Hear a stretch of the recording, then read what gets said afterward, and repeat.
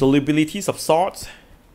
This is the most important things that you need to memorize in this chapter, and make sure that you memorize this. So if you want to know how to identify salts, okay, you must know solubilities of salt. How to prepare salt, also you need to know solubilities of salt. So solubility is the abilities of compound to dissolve in a solvent, but the solvents that we means here is the water. So when we say this salt is soluble, means it's soluble in water. Okay, so the solubility here, what we mean is the solubilities in water. Okay, so it's the abilities of compound to dissolve in a solvent or dissolve in the water. The solubilities of potassium, sodium, and ammonium. Okay, so all the sort of potassium, sodium, and ammoniums are soluble in water. Actually, all ionic compounds of potassium, sodium, ammoniums are soluble in water. Okay, so no matter what the salt it is, okay, as long as the salt of potassium, sodium, ammonium, they're soluble in water. For example, potassium nitrate, potassium chloride, potassium carbonate, potassium sulfate, whatever potassium, okay, all soluble in water. Okay, and all the salt of sodium also soluble in water. Sodium nitrate, sodium chloride, sodium carbonate, sodium sulfate, sodium sulfurs, whatever. Okay, as long as start from sodium, then is soluble in water. And so does the salt of ammonium. Okay, ammonium nitrate, chloride, carbonate, sulfate, okay, are all soluble in water. Okay, I think there's something wrong here. There's a mistake here, okay. That is the formulas of ammonium carbonate. You're supposed to have a 2 here, okay. For 2 here, okay. So all the salt of potassium, sodium, and ammoniums are soluble in water. So that is the very first things that you need to know, and you need to memorize this. Okay, as long as you see potassium, sodium, ammonium, then they must be soluble in water. Okay, these are the salts. Okay, the oxide and hydroxides of potassium, sodium, and ammonium also are soluble in water. Also, okay, as long as they start with sodium, potassium, and ammonium, they must be soluble in water. All salts of nitrate are soluble in water.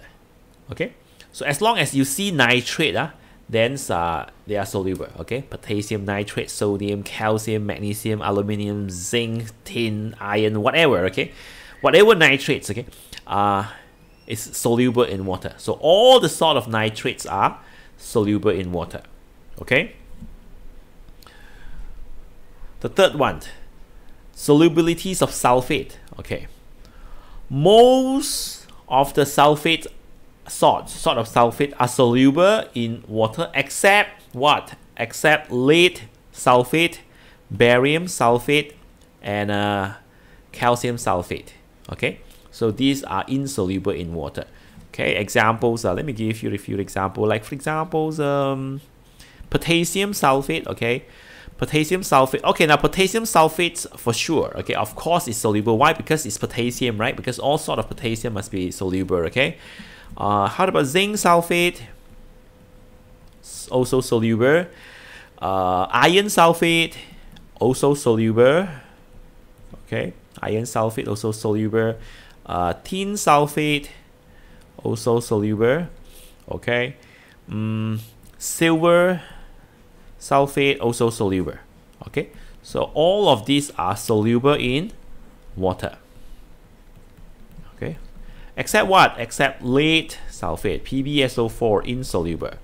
Barium sulfate, insoluble. And calcium sulfate, insoluble. Okay, so these are insoluble.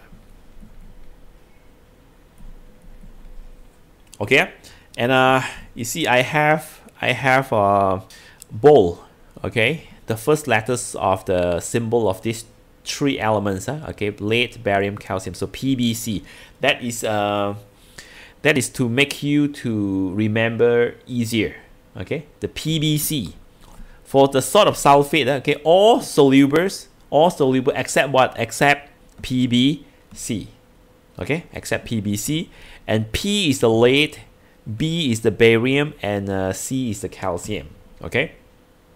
Now, of course, if you have your own ways to memorize it, then fine. Okay, you can follow your own ways. Okay, but I always use this to memorize. Okay, so all the salt of sulfate are soluble except PBC. Yeah? So as long as you see PBC sulfate, then they are insoluble. Other sulfate salts are soluble.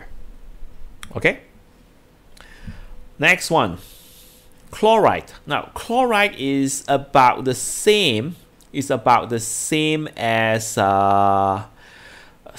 Okay. Mostly soluble in water. The salt of chloride, yeah, mostly soluble in water, except what? Except lead, silver, and mercury chloride.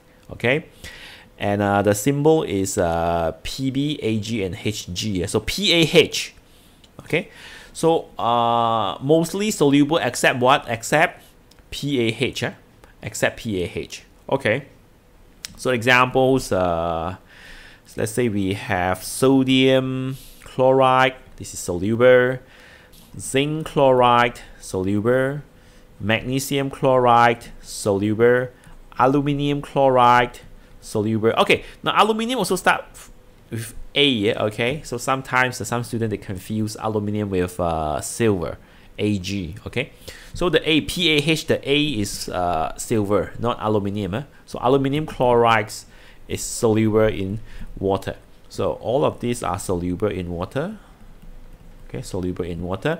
But the lead chloride, silver chloride, and mercury chloride. Okay, so these three are insoluble.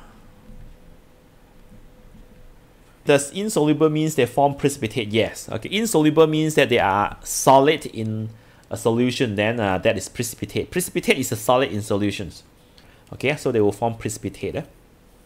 There's some notes here. Okay, lead halide. You see, lead chloride is a lead halide. Okay, we have halide. The halides we have chloride, bromide, chloride, bromide, iodide. Okay, so lead halide, like lead chloride, lead bromide, and lead iodide are insoluble in cold water but soluble in hot water. Okay. Then some students they ask, okay, since you say just this is a PaH insoluble, but then how about this one? Okay, so lead bromide, this is also the salt, okay, and then say insoluble. The salt of bromide and the salt of iodide is not important in our syllabus. Okay, it's not important.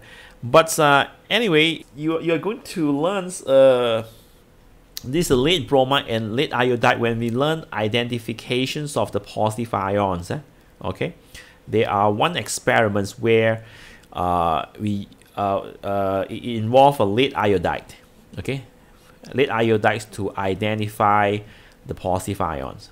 Okay, so most of the book they just give you this. Okay, yeah, but I think it's important for you to also know that for all the lead halides, they are insoluble in cold water but soluble in hot water. Lead chloride, lead bromide, and lead iodide. Okay, insoluble in cold water but soluble in hot water. So that is the solubilities of chloride, and make sure that you memorize this. Okay, carbonate. Carbonate mostly insoluble. Now this is different from the previous one. Okay, previous one for the salt of nitrate, all soluble. Sulfate, all soluble except PBC.